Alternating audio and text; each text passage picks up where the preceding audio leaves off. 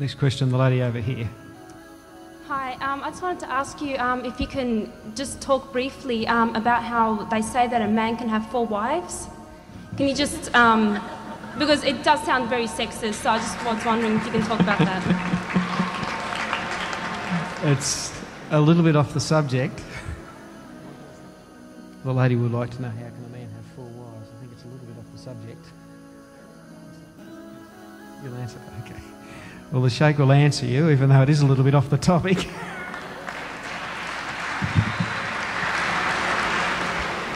Now, this is the pet question. You know, when the Arabs, when they go to America or to Britain, the Westerner says, you come from Saudi Arabia? I said, yes. So how many wives have you got? How many wives have you got? So my friend, Karim bin Laden, a young man, he says, you see, when he goes to America, when the Americans pose this question to him, he says, look, I got only 1 wife. But this is a solution to your problem.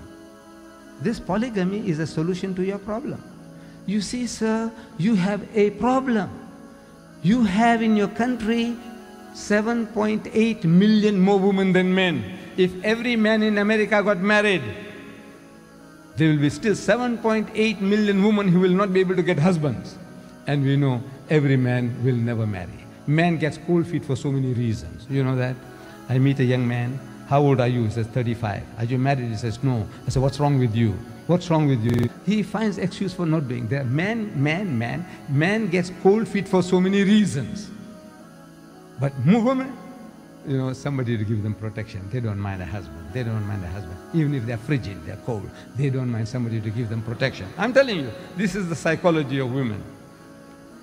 But we know every man will not get it. Even if every man got married, there will be 7.8 million women without husbands in America. And of the manpower they have there are 25 million sodomites. You call them gays. Another 25 million women can't get husbands.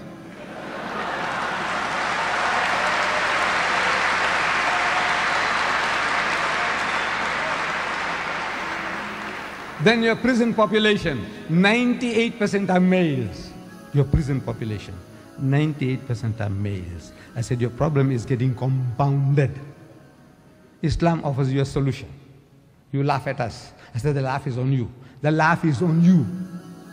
Islam says, marry women of your choice by 2s and 3s and 4s. But if you cannot do justice between them, marry only one.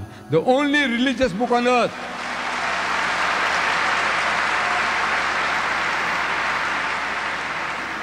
The only religious book on earth which has the statement, marry only one, is Quran. There is no other book, religious book on earth which has such a statement.